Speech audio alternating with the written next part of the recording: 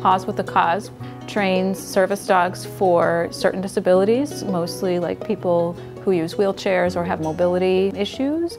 They do hearing dogs for the deaf, dogs for kids with autism, and seizure response dogs. Ever since we've started raising puppies, I've always noticed now when doors are not accessible or how an elevator being down can be debilitating for somebody. So service dogs really bring a level of independence to these people that they desire. So that's a big reason too why we do it, is to help people kind of have a more equitable experience of life, really.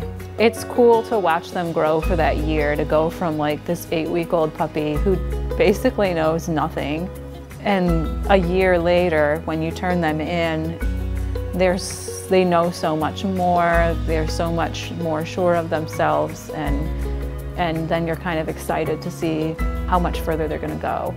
It was really much easier, we've found, with every dog to say goodbye, because we know how important that dog is for somebody and how special the bond they're going to have with that person is and how they're going to change their life. So that's why we've continued.